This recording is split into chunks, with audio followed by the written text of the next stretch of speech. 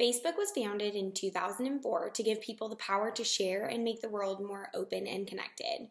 More than 1.3 billion people actively use Facebook each month around the world. That's almost the population of the country of China. There's a lot of information online, so I was fortunate enough to be able to find many strengths and weaknesses for Facebook as an organization.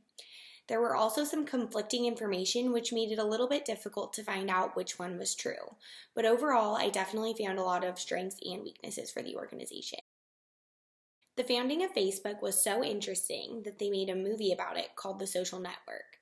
It started out originally as The Facebook, but was soon changed to just Facebook. Mark Zuckerberg created and launched Facebook while he was a student at Harvard.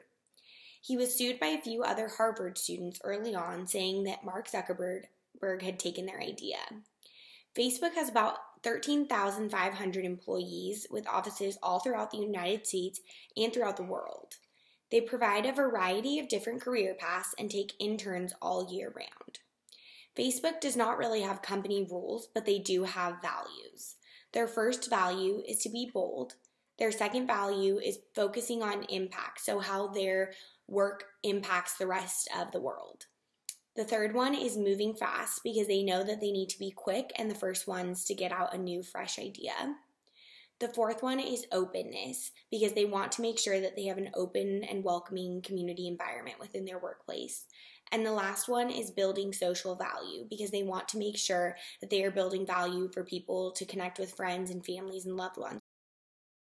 Facebook as a company has a lot of strengths. It's been ranked #1 as one of the best companies to work at. They have low stress levels and high satisfaction ratings. This is probably because they offer great programs for expecting parents and sick time. For example, with their Expecting Parents program, any parent, whether it be a mother, a father, adopting parents, and they're also inclusive of gay, lesbian, transgender, and gender non-conforming people, to make sure that they all get time off when they have a new child that is in their family.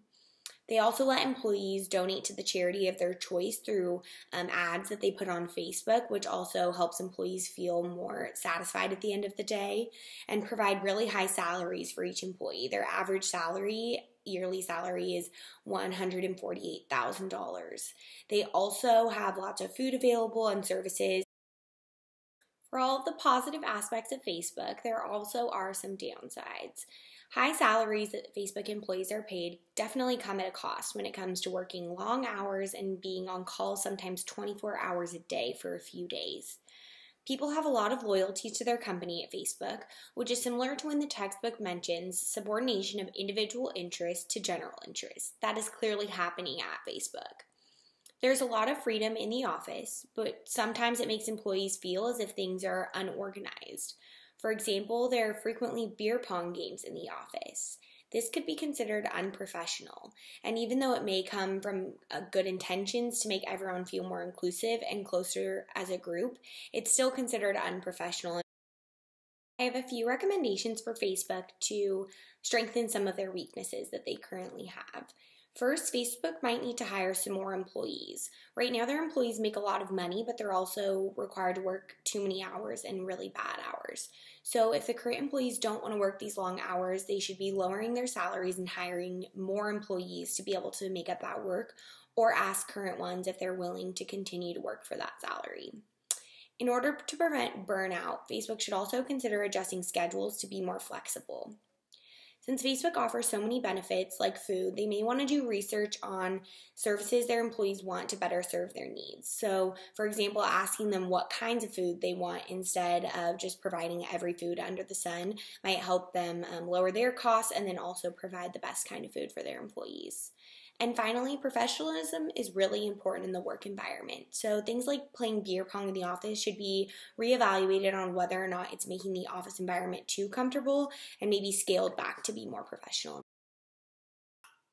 With over 1 billion users, Facebook has to be a complex and unique company. They have a diverse set of employees that receive great salaries and benefits. These employees are expected to work long and challenging hours for those great salaries. Facebook's professionalism is sometimes questionable, but it also seems like a very fun and energetic place to work.